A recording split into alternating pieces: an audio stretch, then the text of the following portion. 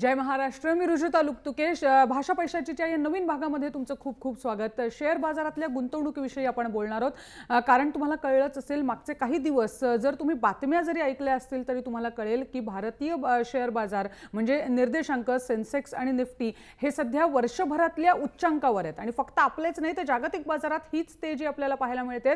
अगदी अमेरिकेने सुद्धा ऑल टाइम हाय गाठलाय डाव जोन्स मध्ये आणि हे सगळं सकारात्मक वातावरण शेअर बाजारात आहे ते इनकॅश करण्यासाठी आपण नेमकं काय करायला पाहिजे, म्हणजे आपली गुंतवणूक कुठच्या दिशेने असली पाहिजे, शेअर बाजारात सुरुवात करण्याची हीच वेळ आहे का, या सगळ्या विषयावर आज आपण बोलणार आहोत. निखिलेश सोमण आपले तज्ञ शेअर बाजार तज्ञ आणि जे सीए आहेत व्यवसायाने ते आपल्याबरोबर आलेले आहेत. करायची सुरुवात नवीन भागाला.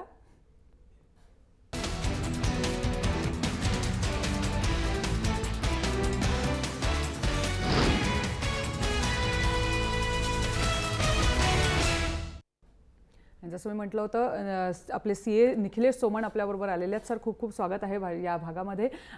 यापूर्वी आपण मंदीत संधीबद्दल बोललो होतो म्हणजे आणि त्याला काही फार दिवस नाही झालेले, 3 महिन्यापूर्वी बोललो होतो आणि तेव्हा म्हटलं होतं बाजार खाली आलाय मग गुंतवणुकीची ही संधी आहे आणि 3 महिन्यात आपण असं म्हणतोय की बाजार आता टॉपला आहेत आणि आता नेमकं काय करायचं. तर हे जो 3 महिन्यातला भारतीय निर्देशांकाचा हा जो प्रवास आहे नेमकी कारणं काय आहेत त्यामागची. बघा, सर्वप्रथम एक तर मी तुमचं अभिनंदन करीन की तुम्ही 3 महिन्यापूर्वी देखील असा एक कार्यक्रम घेतलात की जेणेकरून लोकांना त्यावेळेला एक संधी तुम्ही प्राप्त करून दिलीत की आता मंदीत संधी. आपण त्यावेळेला देखील मी कार्यक्रमामध्ये लोकांना हाच सल्ला दिला होता की शेअर बाजार जो आता खाली आलेला आहे असं लोकांना वाटतंय, डिमॉनिटायझेशनमुळे काय होईल. तर मी तेव्हा देखील आवर्जून आणि निक्षून सांगितलं होतं डिमॉनिटायझेशनचा शेअर बाजारावरती काहीही परिणाम होणार नाही, कारण शेअर बाजारामध्ये रोखीत व्यवहार चालतच नाहीत. त्याप्रमाणे जर तुम्ही बघितलं तर मागच्या 3 महिन्यामध्ये जसं तुम्ही म्हणालात की डिमॉनिटायझेशन नंतर जो निफ्टी 7850 7900 होता तो आता 9000च्या जवळपास पोहोचलेला आहे आणि सेन्सेक्स देखील 25,500 होता तो तिथून आता जवळपास 29,000-29,000पर्यंत पोहोचलेला आहे. सांगण्याचं तात्पर्य असं आहे की ह्या 3 महिन्यात नेमकं काय झालं, तर 3 महिन्यात नेमकं काय झालं असं म्हणण्यापेक्षा आपणच ॲक्च्युली मला कधी कधी असं खेदाने म्हणावं असं वाटतं की भारतीय लोकच भारतीय शेअर बाजारावरती विश्वास दाखवत नाहीत परंतु परदेशीय गुंतवणूक ते दाखवतात. तिकडनं जो ओढा येतोय आपल्याकडे पैशाचा, कारण त्यांना माहिती आहे की ह्याच्या पुढे जे आपलं सरकार काम करतंय गेले 2 वर्षात त्यांनी जी प्रगती केलेली आहे मेक इन इंडिया किंवा काही अजून काही रिफॉर्म्स आहेत, इकॉनॉमिकल रिफॉर्म्स आहेत, हे लोकांना जरी अजून असं वाटत असेल की लोअर लेवलला किंवा ग्राउंड लेवलला त्याचा इम्पॅक्ट येत नसेल तरी पण खूप चांगल्या दृष्टीने ओव्हरऑल कामं चालू आहेत आणि त्याचा पण आता परवाचा जो जीडीपीचा आकडा आला त्याच्यावरही आपल्याला अंदाज आला असेल की लोकांना वाटत होतं जीडीपी घसरेल परंतु तो काही घसरला नाहीये. आणि मध्ये अशा काही बऱ्याचशा काही गव्हर्नमेंटनी पण नवीन काही रिफॉर्म्स आणले किंवा काही बजेटमध्ये त्यांनी चांगल्या तरतुदी आणल्या आणि मी तेव्हाही म्हटलं होतं की प्रत्येक जे आपल्याला बाजारामध्ये डीप मिळेल किंवा मंदी तुम्हाला वाटते मंदी आहे, माझ्या दृष्टीने ती मंदी नव्हती तर ती खरेदी करण्याची संधी होती. जेव्हा आपला कार्यक्रम बघून कोणी त्यावेळेला खरेदी केली असेल तर निश्चितच त्यांना चांगला परतावा मिळाला असेल. आता ह्याच्या पुढे काय, आता आपण उच्चांकावर आहोत. मी असं म्हणेन की ह्याच्या पुढची साधारण येणारी 2 ते 5 वर्ष किमान किंवा कदाचित 10 वर्ष, कारण आपण जर बघितलं तर शेअर बाजार सुरू झाल्यापासनं आजपर्यंत त्यांनी कायम रिटर्न्स दिलेलेच आहेत. म्हणजे इतर कुठल्याही ॲसेट क्लासबद्दल तुलना करायची म्हटली रिअल इस्टेट किंवा इतर तर शेअर बाजारांनी भक्कम असे परतावे दिलेले आहेत. त्यामुळे आजही लोक याच्यामध्ये येऊ शकतात, गुंतवणूक करू शकतात, कारण आता ऑल टाईम हायला आपण जर आलो आणि तिथून तो जर पार झाला तर ते अनचार्टर्ड टेरिटरी आम्ही टेक्निकलच्या भाषेत म्हणतो की बाजार नक्की किती जाईल काही सांगता येणार नाही परंतु चांगलाच वरती गेलेला आपल्याला बघायला मिळेल पुढील काही वर्षात. त्यामुळे निर्धास्तपणे आजही लोकांनी बाजारामध्ये उतरायची गरज म्हणजे काळजी करायचं कारण नाही, उतरावं त्यांनी, फक्त योग्य तज्ञांचा सल्ला घेऊन चांगल्या स्टॉक्समध्ये इन्व्हेस्टमेंट करावी जेणेकरून त्यांना. माझा ॲक्च्युली पुढचा प्रश्नच होता की मग आता या क्षणी शेअर बाजारामध्ये गुंतवणूक करू इच्छिणाऱ्यांनी काय करावं. दरम्यान पहिला प्रश्न घेऊया आपण, कारण लगेच पहिला प्रश्न आलाय. प्रगती पाटील ठाण्याहून आपल्याशी जोडल्या गेलेल्या आहेत. प्रगतीजी स्वागत आहे या कार्यक्रमात. तुमचा प्रश्न विचारू शकता. शेअर बाजारात टायमिंग महत्वाचं असतं पण ते कसं जमवायचं सांगू शकाल मला. बरं, शेअर बाजारात टायमिंग महत्त्वाचं असतं आणि ते कसं जमवायचं. बघा आता कसं आहे ना, मी म्हटलं तसं की शेअर बाजाराचं टायमिंग हे वैयक्तिकरित्या आपल्याला जर जमवता येत नसेल तर मी म्हटलं तसं तुम्ही तुमच्या जवळपासच्या तज्ञांचा आधार घेऊ शकता.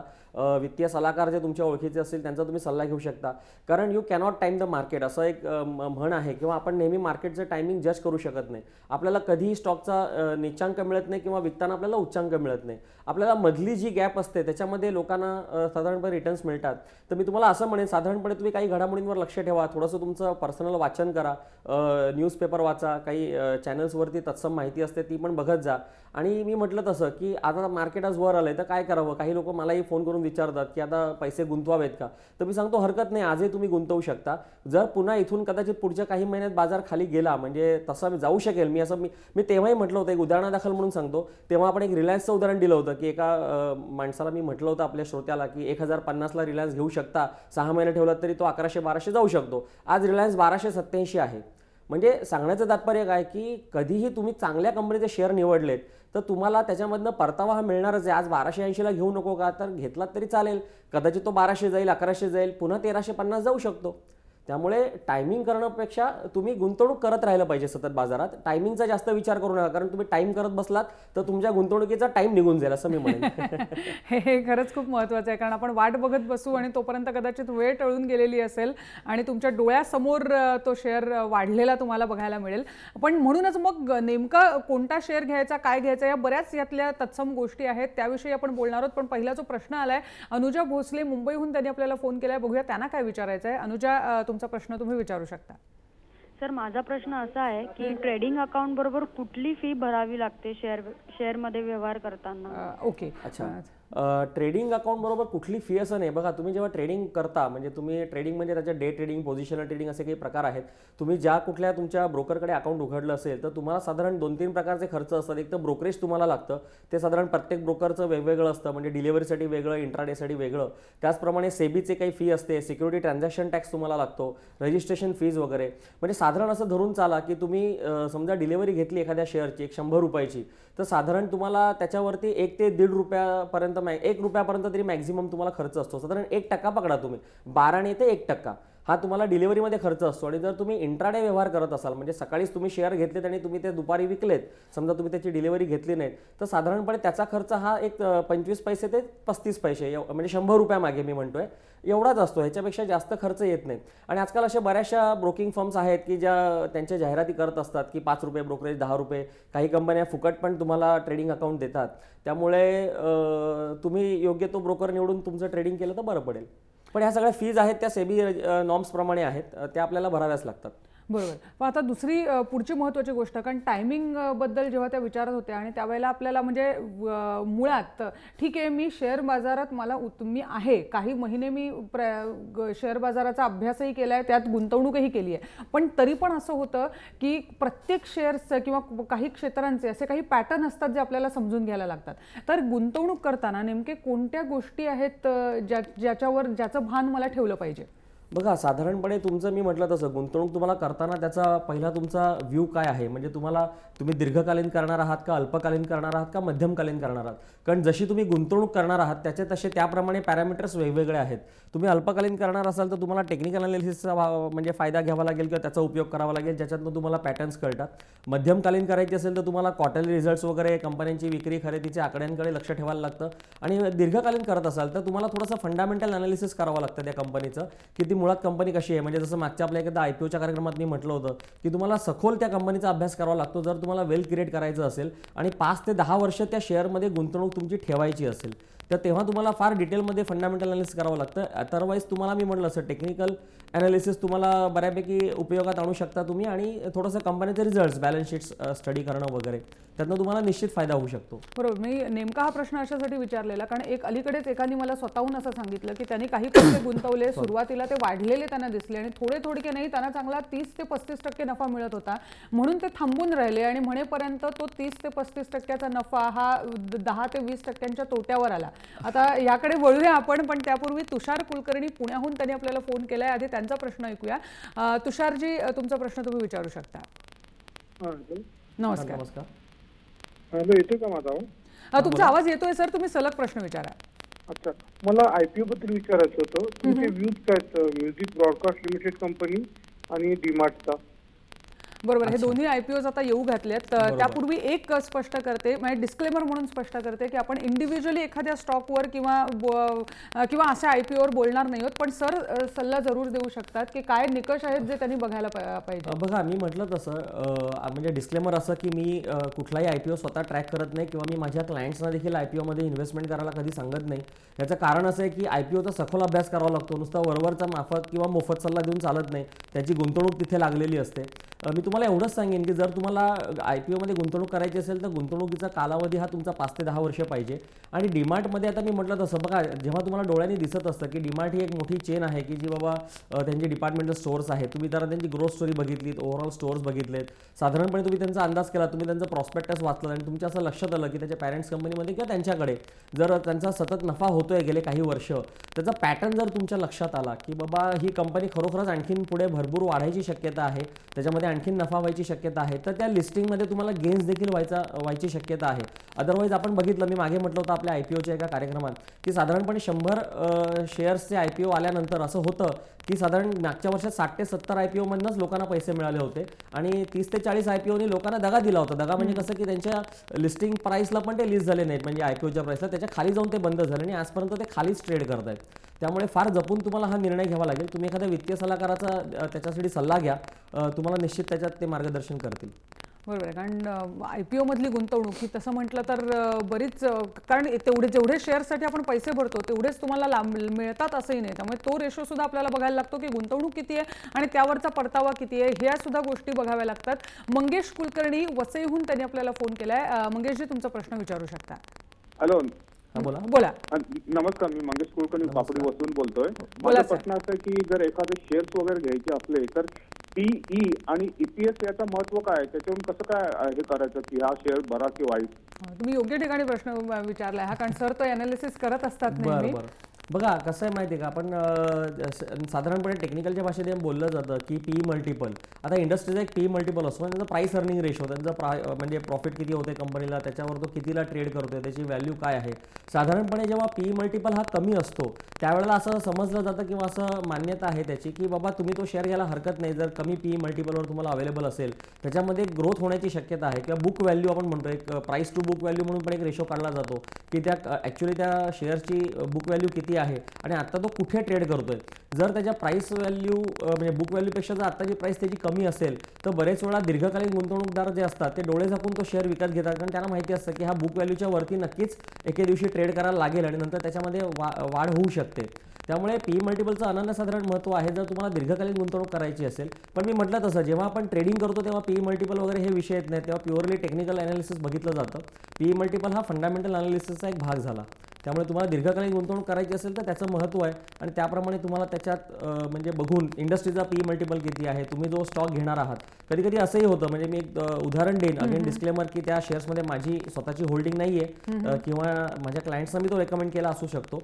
हिंदुस्तान युनिलिव्हर आपल्याला माहिती आहे की HUL जे म्हणतात कंपनी, ही 15-16 वर्ष 350 आणि 200च्या मध्येच ट्रेड करत होता आणि सडनली त्यांनी 2 वर्षापूर्वी जी जम्प घेतली तो 1000 रुपयापर्यंत गेला. आज तो 750-800 रुपयाच्या दरम्यान ट्रेड करतोय, 875. आता तो इंडस्ट्री PE मल्टिपलच्या हिशोबाने बघाल तर तो कॉस्टली वाटतो लोकांना, म्हणजे त्याचं PE मल्टिपल फार हाय आहे. पण कंपनीची ग्रोथ स्टोरी असल्यामुळे त्यांच्याकडे कधी कधी असं होतं की लोक हाय PE मल्टिपल देऊन देखील तो शेअर विकत घेत असतात. त्यामुळे असं एखादं एक्सेप्शन पण असू शकतं की हाय PE मल्टिपलला ट्रेड करणारे शेअर्स पण लोक म्हणजे म्हणतात की हा शेअर घेऊ नको कारण हा हाय PE मल्टिपल आहे. कदाचित त्यातला एखादा म्हणजे अपवादात्मक शेअर तो देखील तिथून वर जाऊ शकतो. म्हणजे हाय PE मल्टिपल आहे म्हणून घ्यायचा नाही का असं नाहीये, तुम्हाला इतर गोष्टी पण त्याच्या बघाव्या लागतील आणि मग तुम्ही निर्णय घेऊ शकता की ह्या शेअरमध्ये तुम्ही गुंतवणूक करायची की नाही. अलीकडे असं रिलायन्सच्या बाबतीत पण झालेलं, तो 850 ते 1500 असा सारखा ट्रेड करत होता. 850 ते 1050 होती रेंज त्याची, जवळपास गेले 5 वर्ष होती आणि आता तो एक त्याचं कन्सॉलिडेशन मोठं होऊन तो आता ब्रेकआउट त्याला मिळालेला आहे. त्याला कारण काही वेगळी आहेत, पण मी म्हटलं होतं आपल्या मागच्या कार्यक्रमात तसं की कदाचित ह्या वर्षी तो चांगला परफॉर्म करेल, पण त्यासाठी दीर्घकालीन गुंतवणूक हवी. परत काही वेळा काय होतं, लोक एखादा कार्यक्रम बघतात चॅनलवरती, कोणाचा तरी सल्ला ऐकतात, दुसऱ्या दिवशी 2 शेअर घेतात आणि मग तो दुसऱ्या दिवशी 4-5% पडला की लोक लगेच फोन करतात, अरे काय हा शेअर खाली आला, काय झालं वगैरे. त्यामुळे कधीही असं तुम्ही जाऊन सडनली कुठले निर्णय घेऊ नका. तुम्ही त्याचा सर्वांगीण अभ्यास करा, तुम्ही एक चांगला सल्लागार निवडा, तुमची मानसिकता त्याला सांगा, कारण बरेच वेळा काय होतं हा सगळा मानसिकतेचा खेळ आहे. लोकांना शेअर बाजारामध्ये, म्हणजे मी थोडं पुढे जाऊन सांगतो, विषयांतर होईल कदाचित, लोकांना शेअर बाजारामध्ये महिन्याला 6% हवे असतात, जे लोक LIC मध्ये वर्षाला 6% पैसे गुंतवायला तयार असतात. ही थोडीशी मानसिकता आपण बदलायला पाहिजे.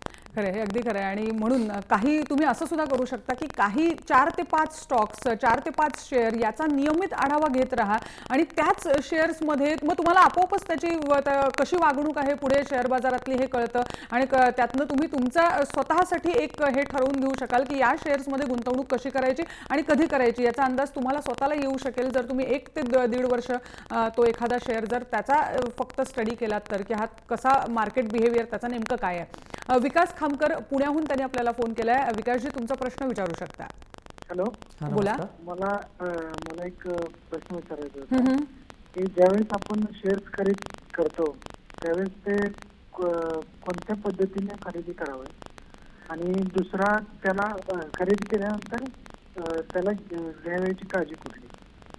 सर कोणत्या पद्धतीने म्हणजे कसं म्हणजे कुठले SBI मध्ये जायचं का रिअल इस्टेट किंवा तुमचे जे सिमेंट लक्षात आलं.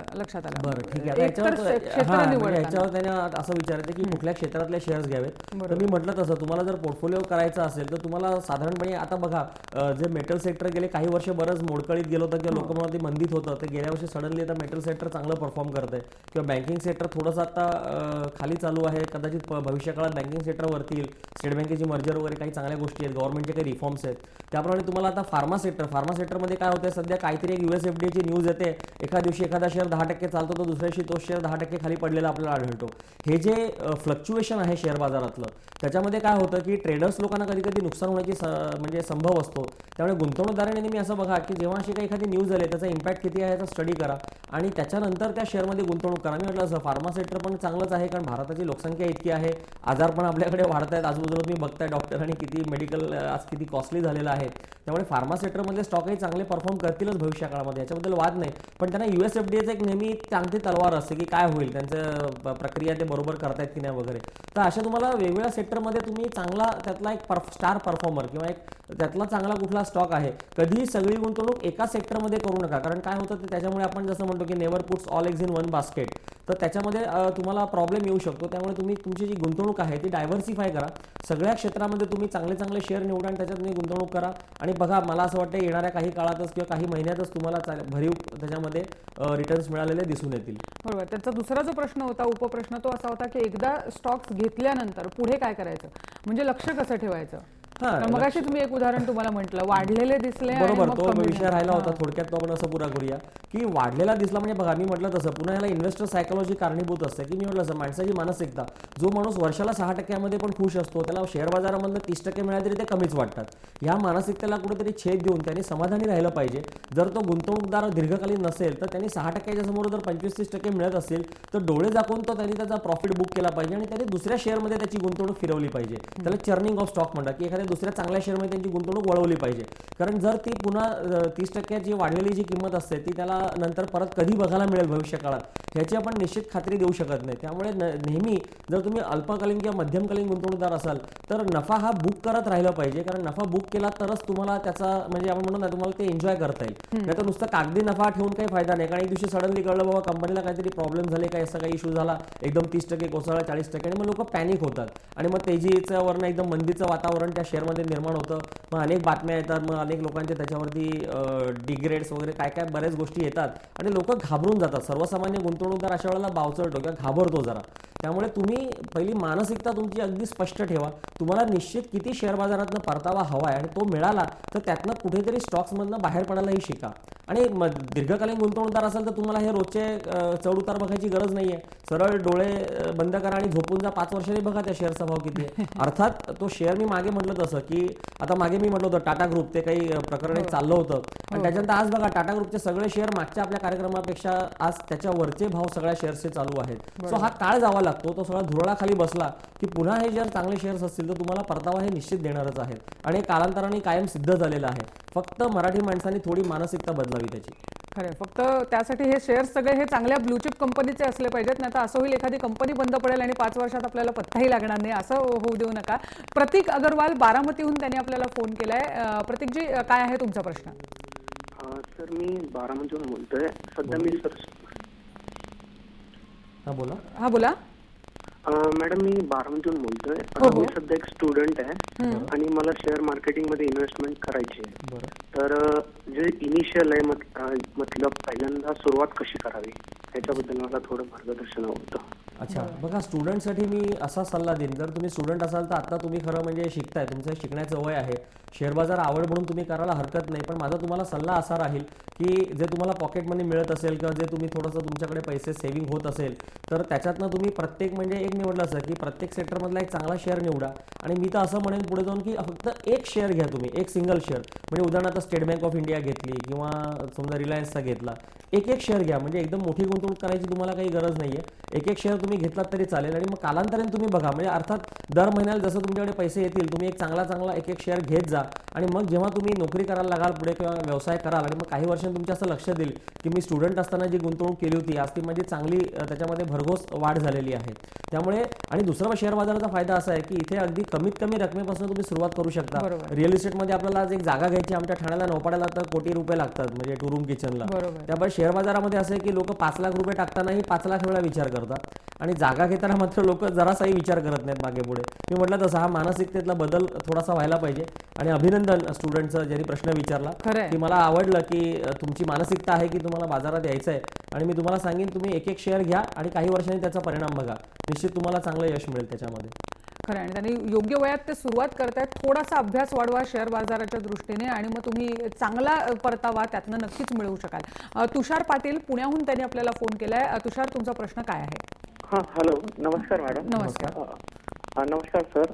माझा प्रश्न असा आहे की तुम्ही गुंतवणुकीच्या बाबतीत सांगताय त्याबद्दल आम्ही सहमत आहोत, पण यामध्ये नोकरीच्या करिअरच्या काही संधी आहेत का? अच्छा, बरं. आता हे गुंतवणुकीचा कार्यक्रम आहे त्याच्यामुळे गुंतवणुकीबद्दल आपण बोलत होतो. याच्यामध्ये नोकरीच्या संध्या म्हणजे मी म्हटलं तसं की बघा, मी मागेही म्हटलं होतं की जर तुम्हाला याच्यात करिअर करायचं असेल तर मी म्हटलं तसं बऱ्याचशा आता NCFMच्या एक्झाम्स आहेत, तुम्ही डीलर होऊ शकता, तुम्ही एखाद्या ब्रोकरकडे नोकरी करू शकता. त्याच्यात रिलेशनशिप मॅनेजर आहे, डीलर आहे, म्हणजे ॲक्च्युली जे लोक सौदा टाकतात किंवा जे व्यवहार करतात म्हणजे बाईंग आणि सेलिंगचा, तर तिथे देखील त्याच्या डीलरच्याही ऑपॉर्च्युनिटीज मिळू शकतात. तुमच्याकडे थोडा भागभांडवल असेल तर तुम्ही स्वतःही एखादे चांगले ब्रोकर होऊ शकता, पण त्यासाठी भरपूर अभ्यास हवा आहे. नुसते पैसे असून भागत नाही, कारण बरेच वेळा ब्रोकरचं अपार नुकसान झालेलं आहे मी पाहिलेलं आहे. त्यामुळे माझं असं म्हणणं आहे की तुम्ही नोकरीच्या संधी जर शोधत असाल तर तुम्ही NCFMचे कोर्सेस करा. तुम्हाला रिलेशनशिप मॅनेजर आहे, डीलर्स आहेत आणि तुम्हाला टेक्निकल अनालिसिस व्हायचं असेल, रिसर्च अनालिस्ट व्हायचं असेल, अशा बऱ्याच संधी याच्यामध्ये उपलब्ध आहेत. मोठ्या मोठ्या ब्रोकिंग हाऊसेसमधून तुम्हाला ऑपॉर्च्युनिटी मिळू शकतील. पण त्यासाठी तुमचा अभ्यास हवा आणि या क्षेत्रात तुम्हाला आवड हवी. आणि मी म्हटलं तसं तुम्हाला कठोर मेहनत करायला हवी. तर नोकरीच्याही संधी याच्यामध्ये उपलब्ध आहेत.